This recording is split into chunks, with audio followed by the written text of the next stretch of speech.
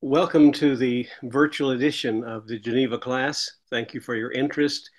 We are today finishing the upper room discourse in John chapter 16.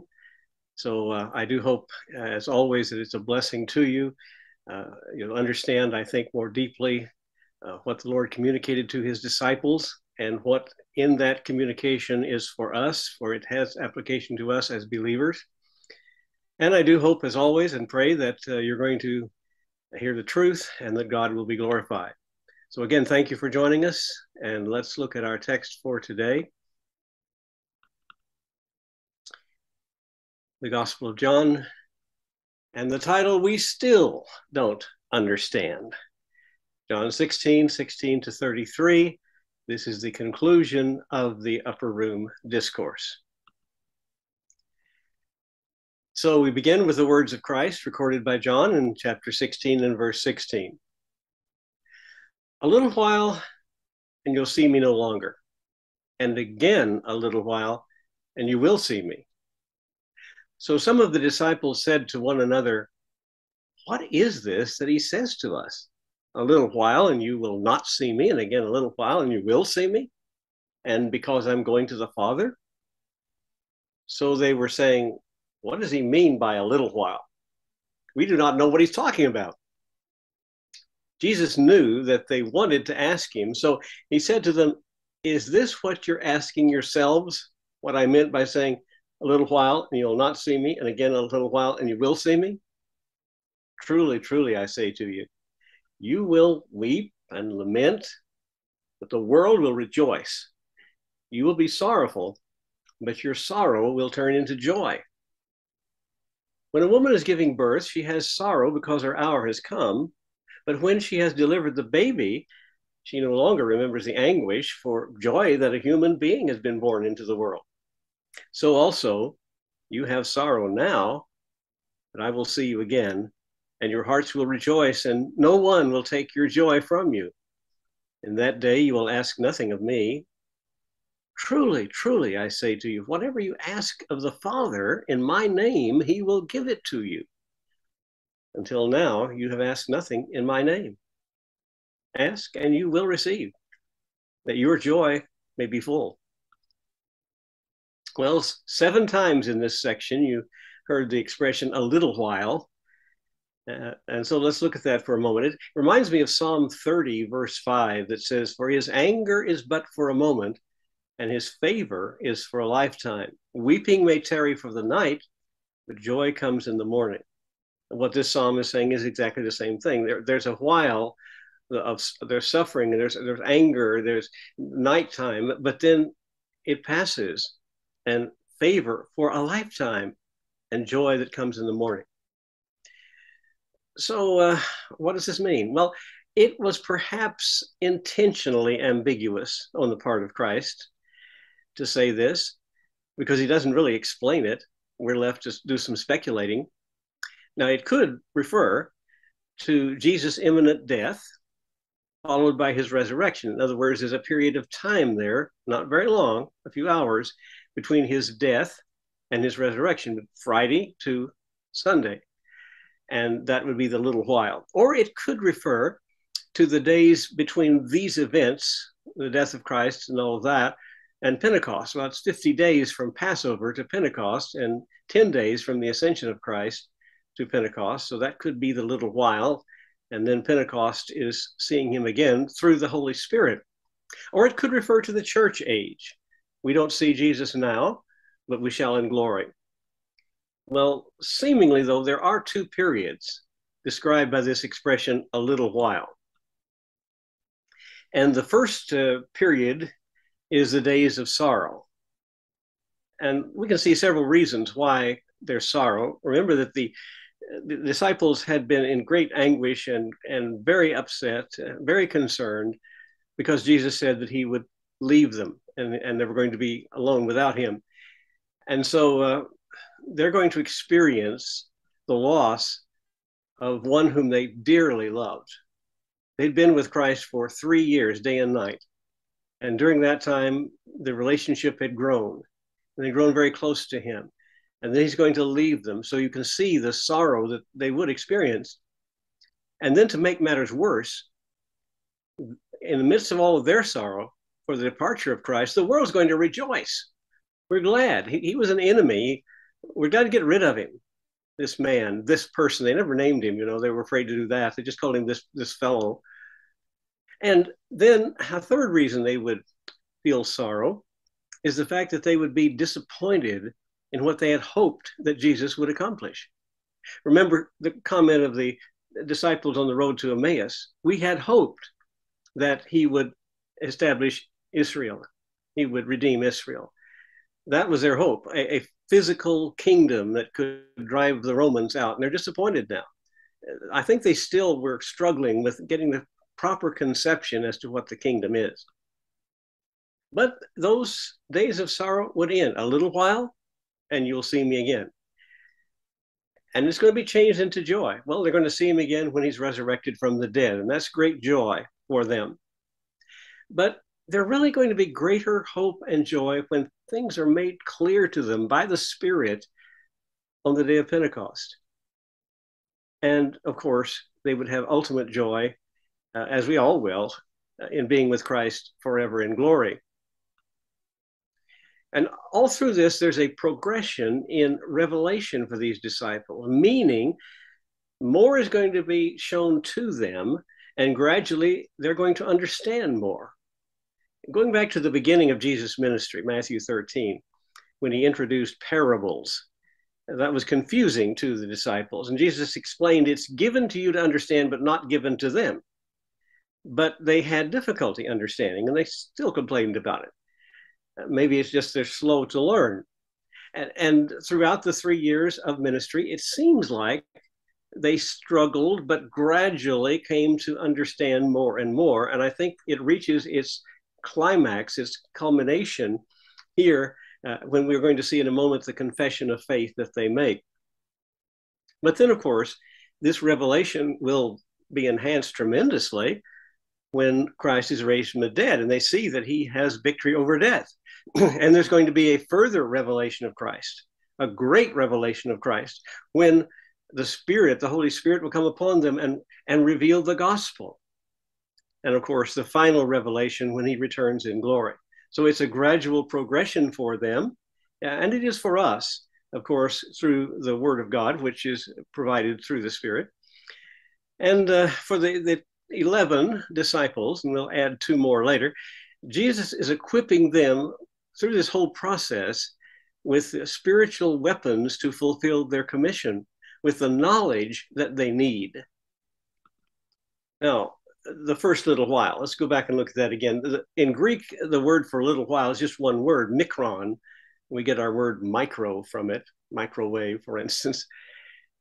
But the fact that Jesus expressed it as a little while, he emphasized that a little while, that very fact would provide them with comfort.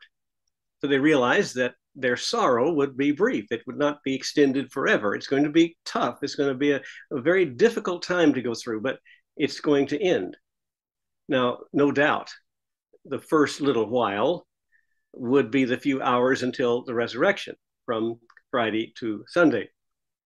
And Jesus said, he actually used the word that could be better translated sob. You're going to sob and wail when you see Christ crucified.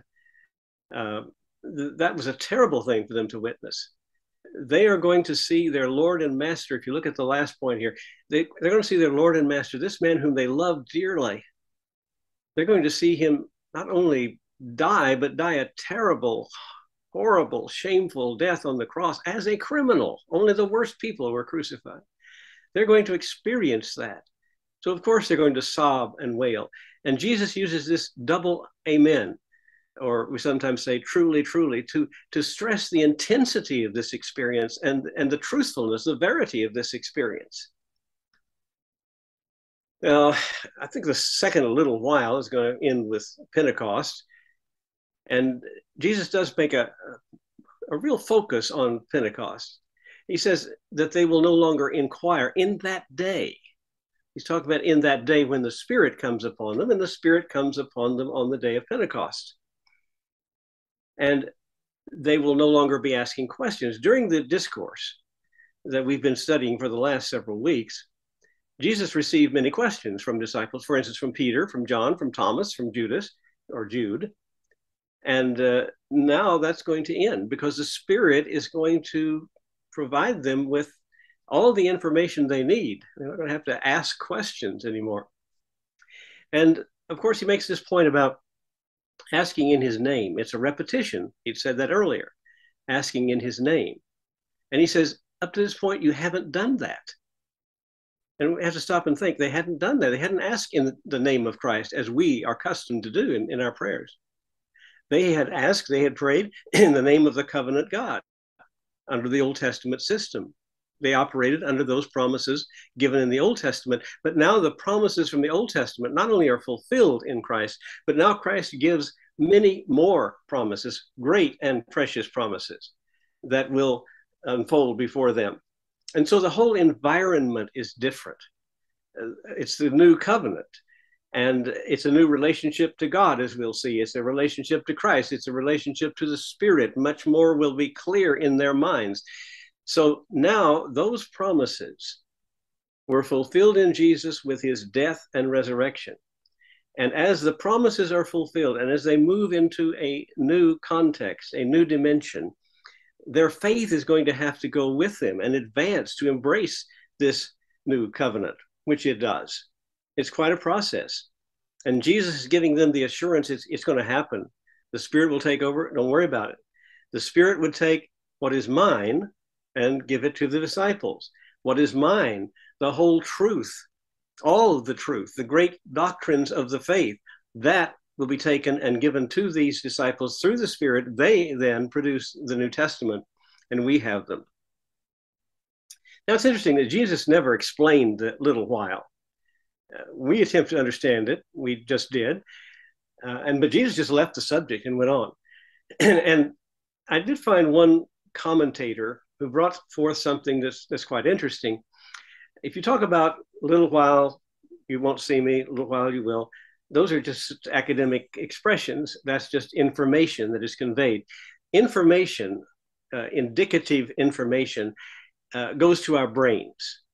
And we can process it, or sometimes we have difficulty processing it and understanding it.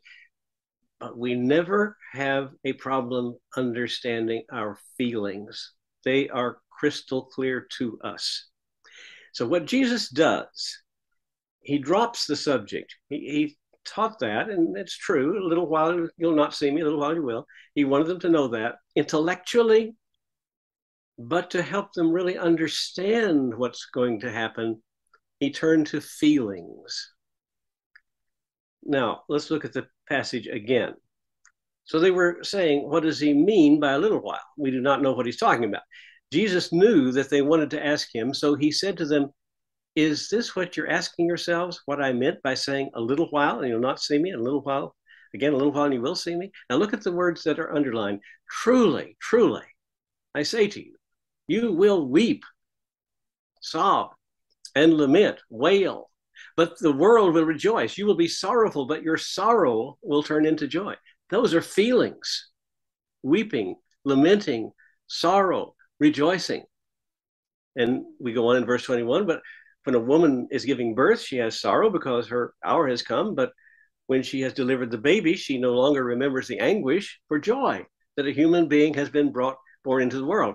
And look in verse 22, also underlined, again, feelings. So also you have sorrow now, but I will see you again, and your hearts will rejoice, and no one will take your joy from you.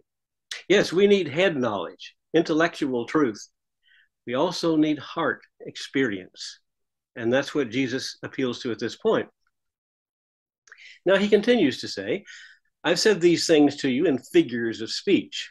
The hour is coming when I will no longer speak to you in figures of speech, but I will tell you plainly about the Father. In that day, you will ask in my name, and I do not say to you that I will ask the Father on your behalf. For the Father himself loves you because you have loved me and have believed that I came from God. I came from the Father and have come into the world, and now I'm leaving the world and going to the Father. there is much in these words that we need to look at. What's happening now? Jesus says, I don't need to ask the Father on your behalf. That doesn't mean that he's not going to pray for them, but the point is he doesn't have to pray for them because they're going to have this new relationship to God, and they can come directly to God, something that they couldn't do before. They may approach the Father directly through the name of Christ, something they had not done.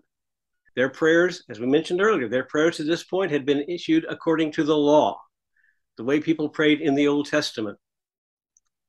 Now they would ask in his name and have direct access to the Father, and they would receive the results in the fullness of their joy. Fullness of joy. Now, there's a close relationship. We've talked about this before because Jesus talked about it before in the Upper Room Discourse. There's a union of the Father's love, Christ's love, and their faith that he came from God. These things now mix together in their minds, in their hearts, and in reality. And so, in that day, you won't ask. You won't have to ask. They had asked questions. We talked about the questions that came from Peter and Thomas and the others. But they're questions that these disciples had asked through the 3 years of ministry. For instance, and this comes from Matthew Henry, there's a very good analysis of their questions. Some of their questions had been just ignorant. For instance, in John 9:2, as he passed by, he, meaning Christ, saw a man blind from birth, and his disciples asked him, Rabbi, who sinned, this man or his parents, that he was born blind? Why is that ignorant? Don't they know the book of Job? You would think they would. The book of Job, as well as other teachings in the Old Testament, are going to teach that people do not necessarily suffer because of a particular sin. And when we look at a person who is in straitened circumstances, disabled, or suffering some great illness, you don't reach the conclusion that they are being punished for some particular sin. Yes, we're all sinners, but that scenario that Job's friends observed and decided that showed he sinned, that was proven to be wrong. So that's ignorant. Some of the questions were ambitious. In Matthew 18:1, at that time, the disciples came to Jesus saying, who's the greatest in the kingdom of heaven? That's very ambitious. Or in Matthew 19:27, some were distrustful ones. Peter said in reply, see, we've left everything and followed you. What then will we have? What are we going to get out of this? And some were flat out impertinent, as John 21:21, a verse we'll later study. When Peter saw him, that is the Apostle John, he said to Jesus, Lord, what about this man? Essentially, Jesus answered, that's none of your business. What if I allow him to remain until I come? The point for you is you need to feed my sheep. And some questions were curious. And this is at the time after his resurrection, before his ascension, Acts chapter 1, verse 6. So when they had come together, they asked him, Lord, will you at this time restore the kingdom to Israel? And Matthew Henry comments, but after the Spirit was poured out, nothing of all this. In the story of the apostles' Acts, we seldom find them asking questions. And so he adds the end result, the purpose of this, that your joy may be full. Remember that the Upper Room Discourse began with a statement by John that Jesus had loved them, and he's going to show this love to the end. And it ends now with joy, that the joy may be full. Now, the sorrow that they are experiencing is not the cause of their joy. Obviously, the sorrow obscured it, but the joy is Christ and what Christ accomplishes. Just like the birth pains for a woman, the joy is the birth of a child, obscured by birth pains, but the birth pains are not the issue. The baby is the result of the experience. And so the value of joy, as Jesus presents it here, is enhanced by its perpetuity. It's like a child is born, and now you have this child.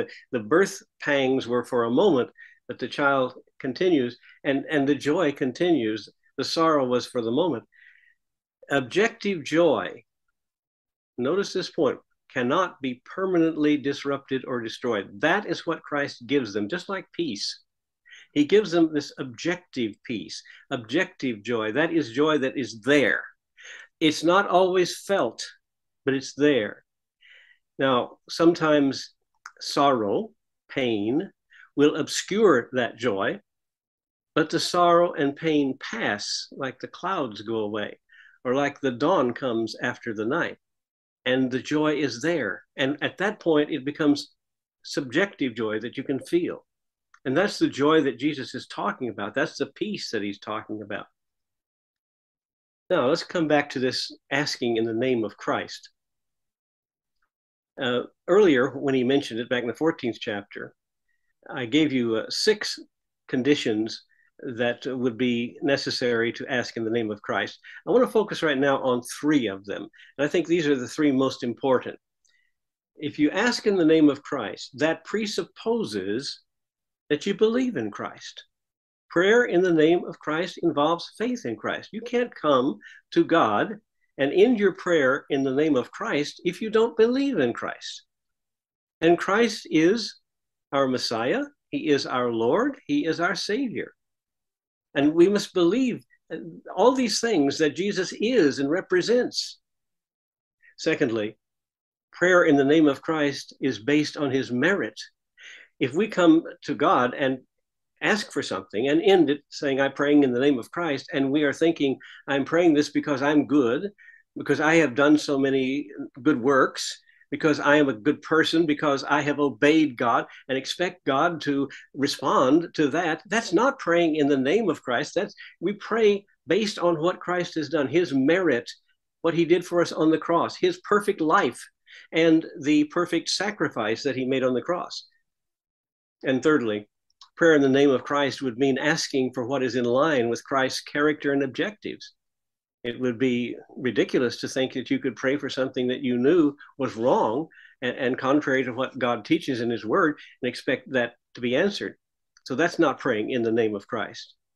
Faith based on his merit and in line with Christ's character and objectives. But remember, Jesus said, you haven't asked in my name before. Really, it's impossible. Because if it's based on the merit of Christ, that isn't out there until he has died and he is raised again from the dead. So it cannot be done before his redemptive work and before the Spirit has come. So that's why it was impossible to pray truly in the name of Christ during the time of his lifetime on earth. And the promise is now that as these prayers are answered, there will be greater spiritual understanding to those who ask for it. That will come with the Spirit. And the result of all of this is completeness of joy.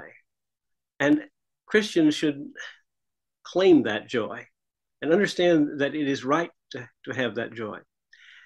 Calvin notes, we have the heart of God as soon as we place before him the name of his Son. Now, what about Jesus saying, I don't need to petition the Father? This verse 28.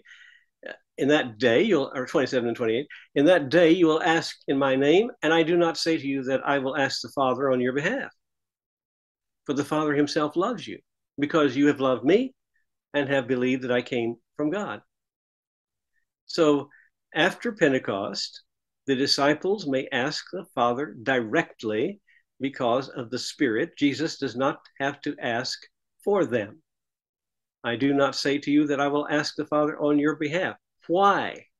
Look at verse 28. For the Father himself loves you.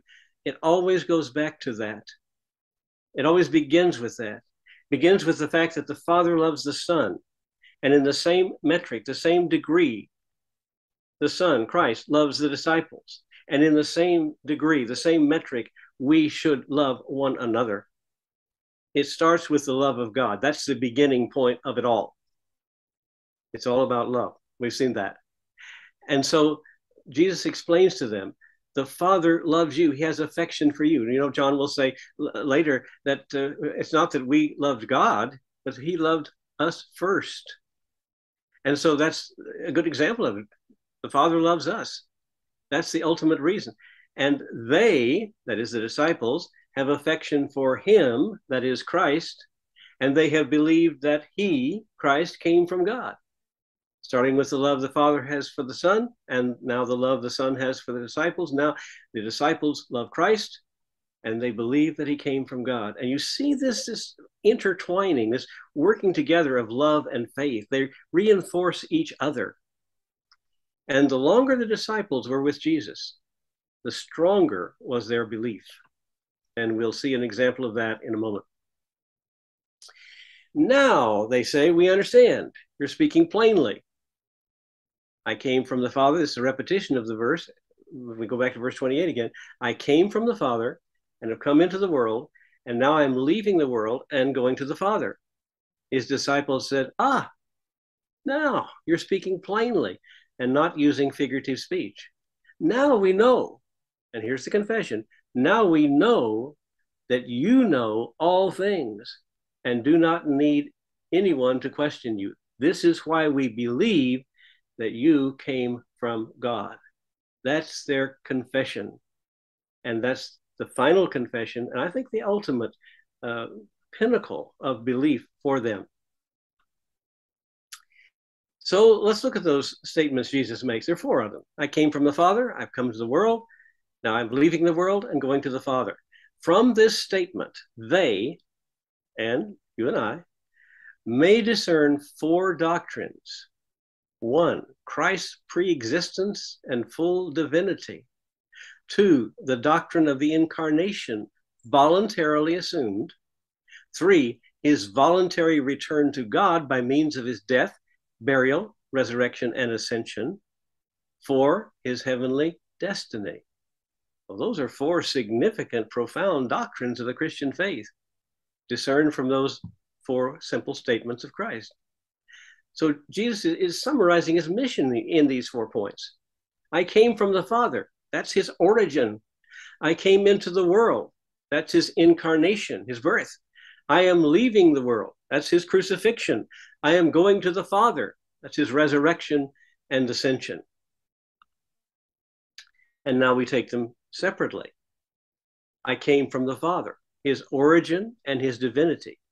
The fact that he came from the Father validates his claim to be the Messiah. Why? Because God is to send the Messiah from him to man, to represent him and to accomplish his purposes. He is the Messiah. And also the fact that he came from the Father, he was with the Father. John says that at the beginning. In the beginning was the Word was with God, the Word was God. That beginning with God from all eternity validates the fact that he is God. Thus, we see his pre-existence and we see his divinity from that simple statement. Secondly, from the statement, I came into the world, his incarnation. He entered this world in a miraculous way, not the way most people enter the world. He was born of a virgin. And that implies his divinity. I remember a professor of mine saying the fact that he came into the world in a miraculous way does indeed imply who he is, the Son of God. And his entrance into the world was voluntary. It's a part of the eternal purpose of God. He knew about his existence before, of course. He was cognizant of that. And he voluntarily gave up that being on an equality with God, as Paul will say to the Philippians. St. Anselm, back in the 11th century, wrote a book, short book, dialogue, called Cur Deus Homo, which is translated, Why did God become man?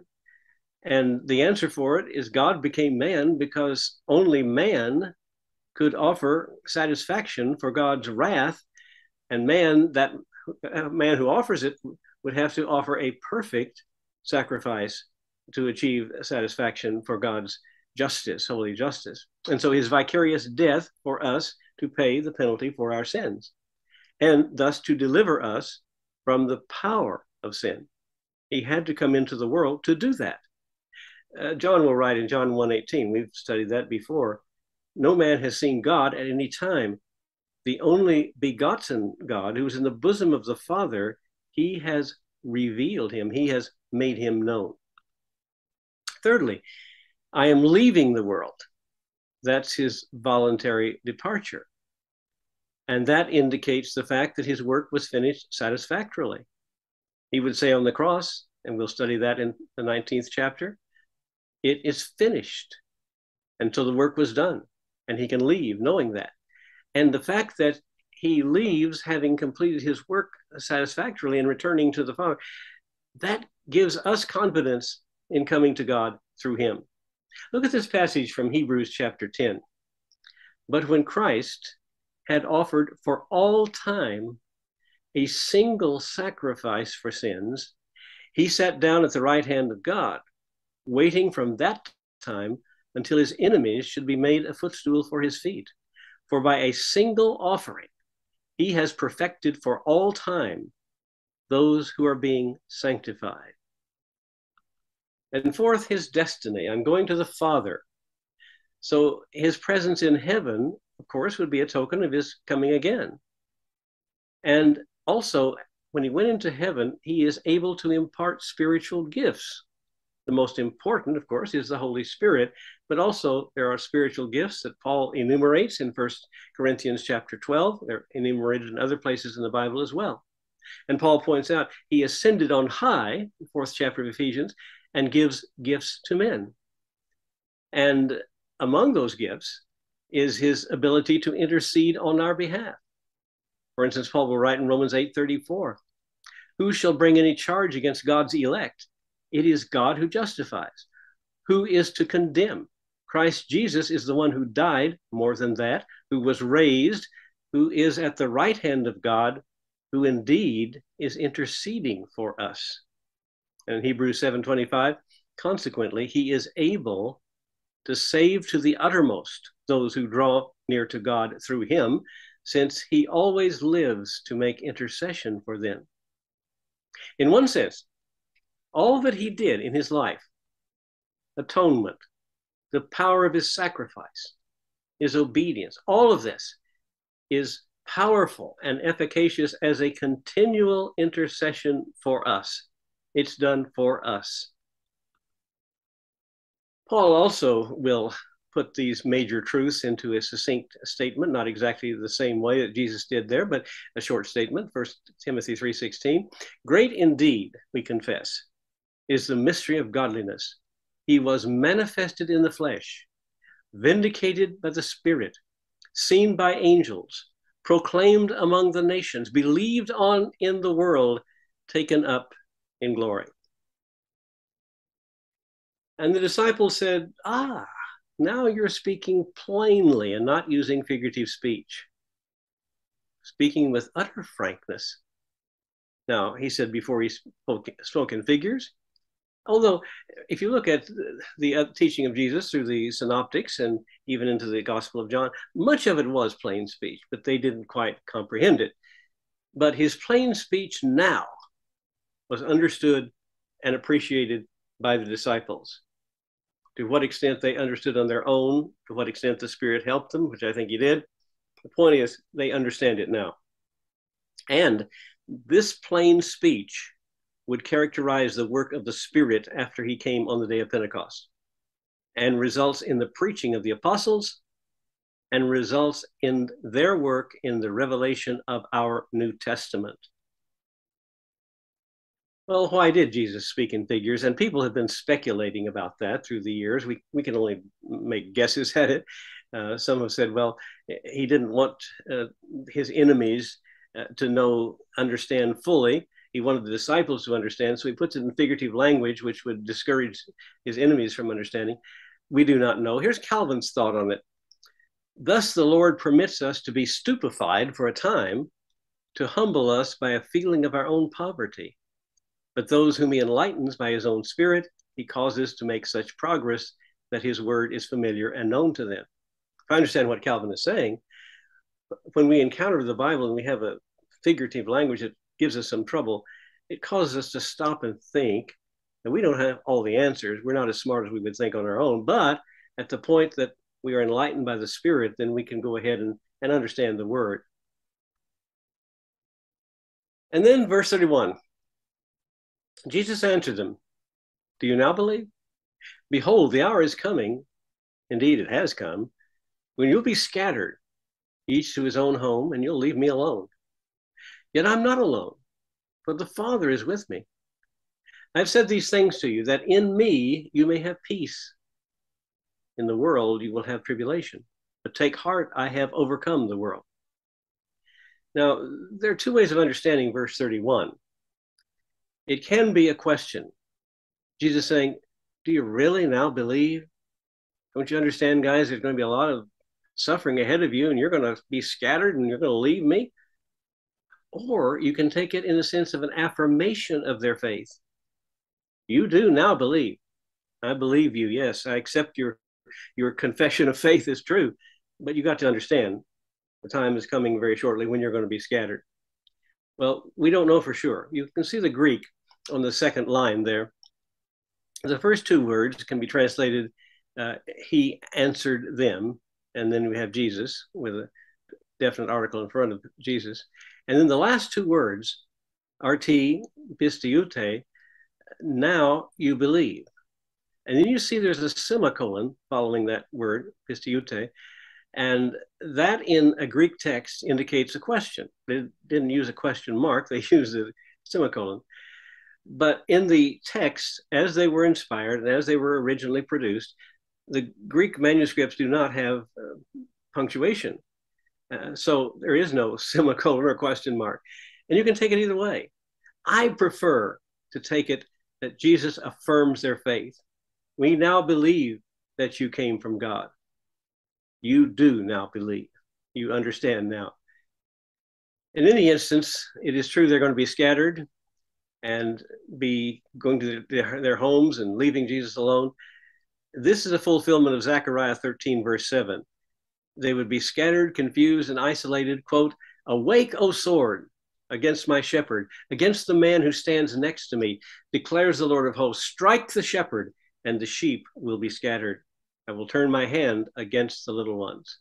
So in just a few hours, they would strike the shepherd, and the sheep would be scattered. But they could rest in the confidence of the Father's being with Christ. Jesus goes on to say, yet I am not alone, for the Father is with me. Even though on the cross he's going to say, my God, why have you forsaken me? There is the realization under all of that, again, the objective truth that God is with him.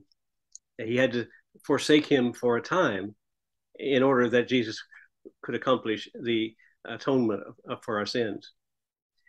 So in the same way, they can rest in the confidence that Christ is with them, that God is with them. And they would find peace in him, although there would be tribulation in the world. He said before, my peace I give you, not as the world gives, do I give to you. Now he's going to say, I'm giving you peace. They'll find tribulation, though, in the world. But rest in the confidence of the fact that Christ has overcome the world. Linsky makes these observations about this text. As simple as the words are, so mighty is their import. They reach from heaven to earth, back again. They span both God and the whole world. On three things, the 11 are unanimous. The way in which Christ now speaks, he's speaking plainly. The wonder of his knowledge, you know all things. And the support this gives their faith on the vital point regarding Jesus. Now we believe that you have come from God and you can do all things. This is the last confession of faith the disciples made before the death of Jesus. So peace in spite of all. And you know, he doesn't really chide the disciples because they are going to be scattered and deserting him. He knows it's going to happen. He knows why it's happening. And that scattering is a part of their little while. And they enter this little while with firm faith in Christ, love for him, and awareness because of what he said to them about what is going to happen. They're not caught off guard. And then he reiterates the promise of his peace, objective peace that would sustain them through the little while and produce subjective peace.